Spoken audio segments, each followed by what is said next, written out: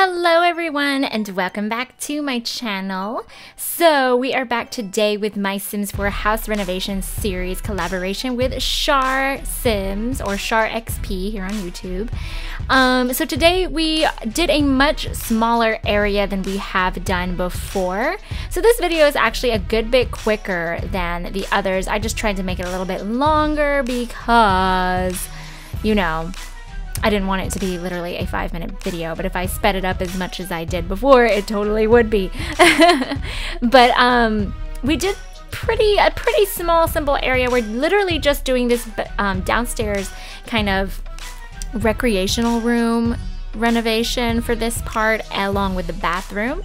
And then we're looking at another 2 more parts for the bedrooms and the basement, because yes, there is a basement if you guys had not noticed. And I did not notice. I really didn't notice. I thought we were just about done, and I was like, oh, okay, we're about to be completely finished with this little series. Cool.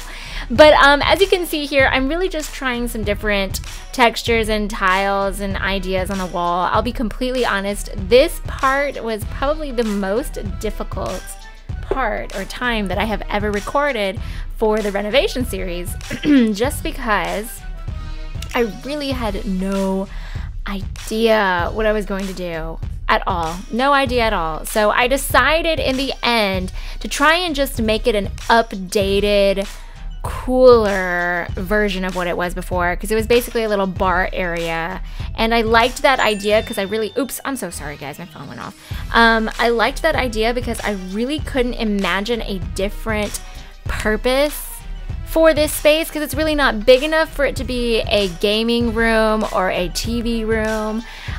It's not private enough to be an office or anything like that, because it literally is right there by that back door, and that's like the main access to the backyard. So it would be too much traffic, too high traffic. So I decided to just kind of keep the same general purpose, and update it, make it look more modern, give it more of that industrial, contemporary style that I've given to the upstairs area of the house, and really let it be more of a showcase of this family's style and aesthetic, and instead of it being a, you know, particularly styled room.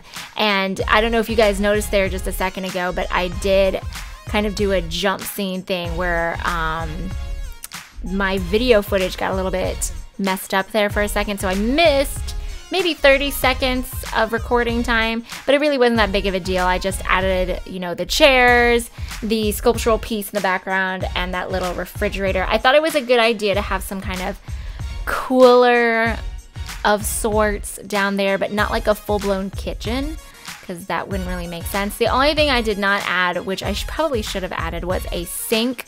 But I figured since the bathroom is right there, it's not too big of a deal. It's not too big of a deal. I really just wanted to keep the area as minimalistic as possible. I wind up moving some more things around just because I don't like where things are sitting, or I don't like this, or I don't like that. But I think my favorite thing about this area, yeah, I definitely moved that sculpture and replace it with that shelving unit there, because I thought that worked great right there behind the bar. But my favorite thing about this whole area is probably that really awesome brick wall. I mean, I know that this is time number 2 that I've put a brick wall in here in this house renovation series and made it kind of like the statement piece for the room.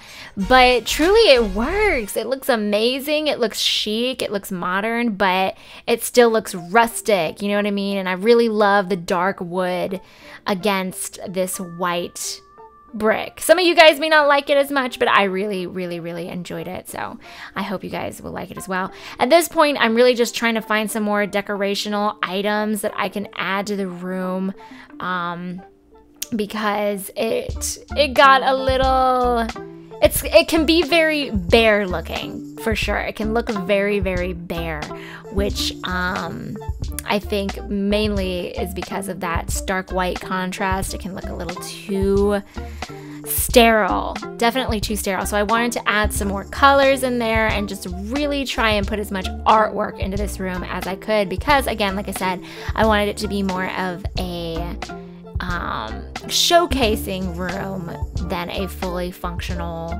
this or that. And I did decide to change some of the color schemes in the room a little bit, but I thought they were just more functional overall and kept it nice and clean.